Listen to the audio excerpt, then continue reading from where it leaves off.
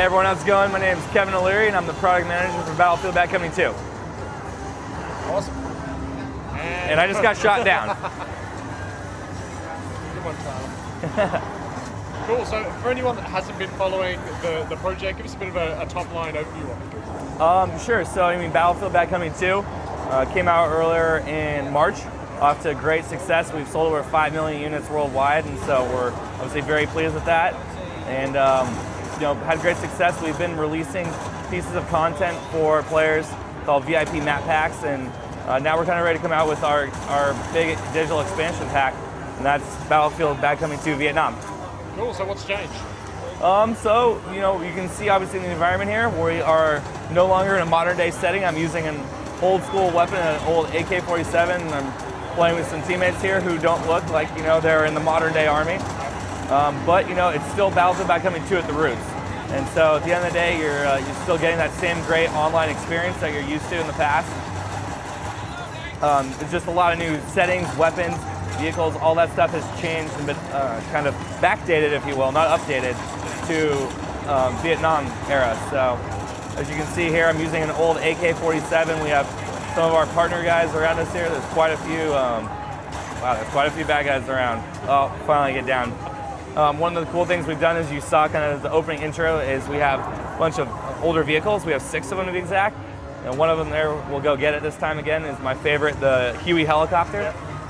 And of course, Battlefield's always known for, the fantastic online gameplay, but vehicles always make a big part of that. As you saw, there's plenty of destruction still involved. So all those core tenets are still there. There's just a lot of new elements specifically for the Vietnam era. So you can see here I am in the Huey. We're gonna go. Maybe we're gonna go take the fight to the Viet Cong right here. I think I'm playing as. Oh, here we go. We got some. Somebody doesn't want you to. Yeah, someone doesn't want me to. So we're gonna come in hot in a second here. We also have a whole bunch of. Nice. There we go. Let my teammates take it out the rest of the way. Woo.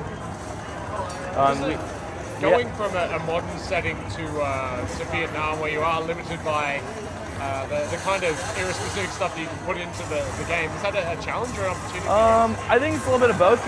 You look at it in the terms of the fact is we wanted to make an expansion pack out of this game, and we didn't want it to be just new content and for the sake of content. So it's a really cool experience when you get in there. You look at the numbers and stuff, and you're like, okay, there's new weapons, there's new maps, there's all that new stuff.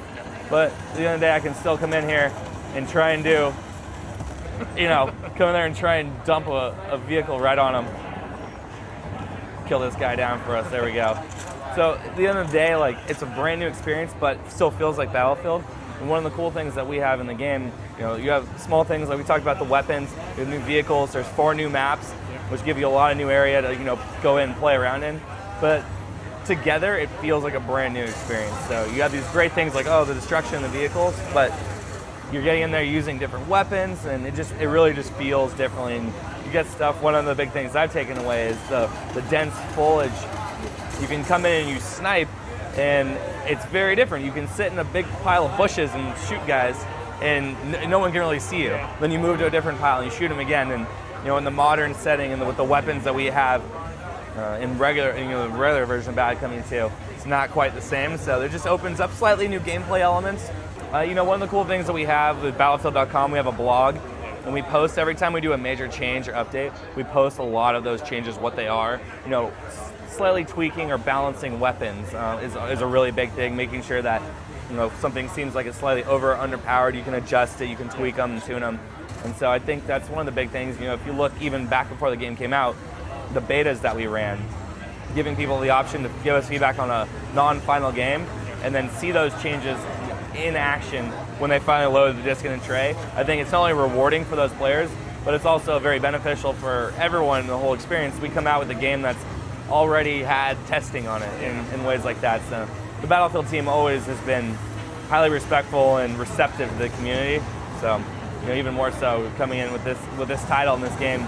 I think a lot of people are excited about it, and in a lot of ways it's a good nod back to a older game that we may have made a handful of years before. Yeah. So what are you showing here that's new?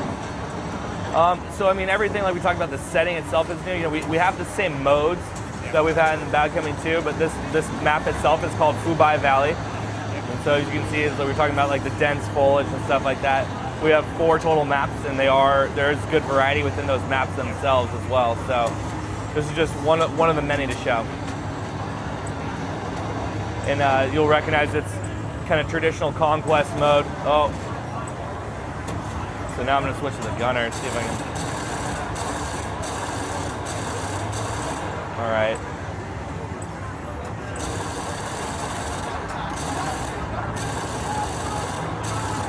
You can see like the vehicles are still like very centered in the game, trying to take out this Huey helicopter from afar, and now I just overheated my gun.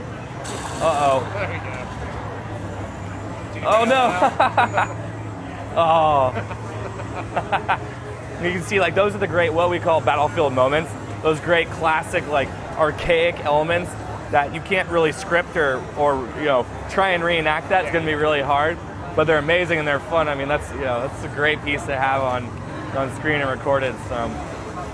In terms of tech, obviously wanting to support the game really heavily post-launch. Yep. What kind of process was put in place during development to allow for continual update of the title post-launch? I mean, I think the first thing you're going to look at is what we did with the VIP map packs, and we rewarded a lot of our loyal customers, the guys that keep coming back, the ones that we know are going to be interested in the game, and we let them know that like, hey, all right, we're going to be giving you guys revised maps, like different modes that you played. For example, like Nelson Bay was a really cool map that people liked. And we opened it up to a different mode that you can now try it in a different scenario. And obviously, the difference between Conquest or Squad Deathmatch or Rush, there's, we make different modes for a reason, and so give people good reason to come back and try new stuff. It's coming out on all 3 platforms that we support, so PlayStation 3, Xbox 360, and PC, and you'll be looking out for it later this winter.